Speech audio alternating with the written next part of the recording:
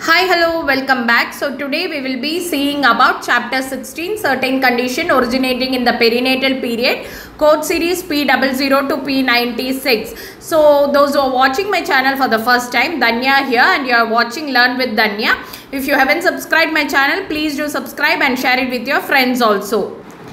So now we will be seeing all the guidelines which is related to the newborn. So chapter 16 of ICD 10CM covers certain conditions originating in the perinatal period, that is P00 to P96. Perinatal period means what? Newborn period, that is day 1 to 28 days. This chapter includes codes for conditions that arise during the perinatal period, which is from usually 28 weeks of birth.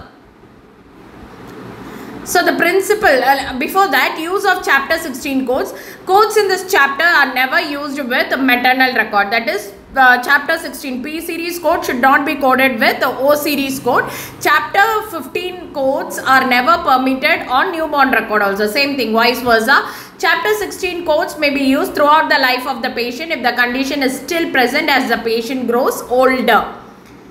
Next come principal diagnosis for birth record. Whenever we are coding for P series, we should code Z38 as the primary diagnosis based on the place of birth and type of delivery. If the baby is taken to that same hospital where it is born, then Z38 should be the primary code. Second code will be the P series.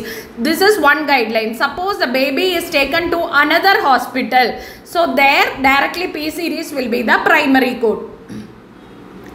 So use of chapter 16 after perinatal period. When a condition originates in the perinatal period and persists throughout the life of the patient, the use of chapter 16 should continue regardless of the patient's age. If a condition is diagnosed in the perinatal period and continue beyond infancy, chapter 16 codes can be used on the patient health record. For example, a patient is diagnosed with cerebral palsy due to hypoxic ischemic event during the neonatal period. In this, for hypoxic ischemic encephalopathy, we are using P91.6. And one more thing you have to keep in mind,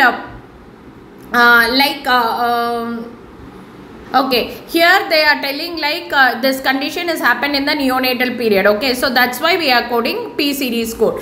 Next is birth process or community acquired condition. If a newborn has a condition that may be either due to birth process or community acquired and the documentation does not indicate which it is, the default is birth process. You understood, the baby is having a default condition, either it can be a birth process condition or community acquired, but it is not clearly mentioned whether it is birth process or community acquired. In that case, default code will be given for birth process condition. Next, code all clinically significant conditions. So whatever condition is there is present for the baby, all the conditions should be coded. A condition is clinically significant if it requires clinical evaluation, therapeutic treatment, diagnostic procedure, external length of hospital stay, etc. Next come observation and evaluation of newborn for suspected condition not found. So observation and evaluation of newborn, we will be giving Z05. Okay, so here the diagnosis will not be found. The baby is in observation period and the diagnosis is not found for the baby. Then you have to give Z05. And one more thing, keep in mind, if the baby is taken to the same hospital, give Z38 as a primary code. Secondary code should be given for Z05. Suppose the baby is in observation and the diagnosis is found. In that case, you should code only for the diagnosis, don't code for the observation status. If the baby is taken to the same hospital, code Z38 as the primary code, don't forget. Next comes prematurity and fetal growth retardation. Prematurity refers to the birth of the baby before 37 weeks of gestation. Babies born premature are at higher risk of various health issues. Fetal growth retardation refers to a condition where the fetus does not grow at expected rate during pregnancy. So for fetal growth and fetal malnutrition, we will be coding P05, and for prematurity, we will be coding P07. Low birth weight and immaturity status, for that you will be coding P07. Disorders of newborn related to short gestation and low birth weight.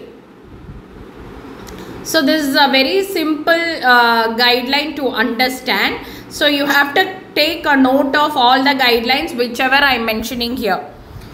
Next comes bacterial sepsis in newborn. If the newborn is affected with sepsis, the primary code, first code will be coded for bacterial sepsis. So sepsis in newborn should be coded as bacterial sepsis. The code is P36, and second code should be coded for organism. B95 or B96 should be coded, and third code, if severe sepsis is present, you can code for severe sepsis with or without septic shock, and fourth code, organ dysfunction if it is present.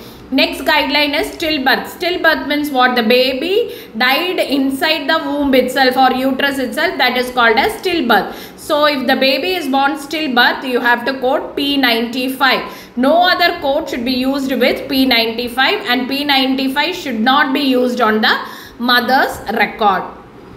These are the guidelines. Next comes COVID infection in newborn. For a newborn who is tested positive for COVID-19 after birth, you have to code COVID-19 U07.1.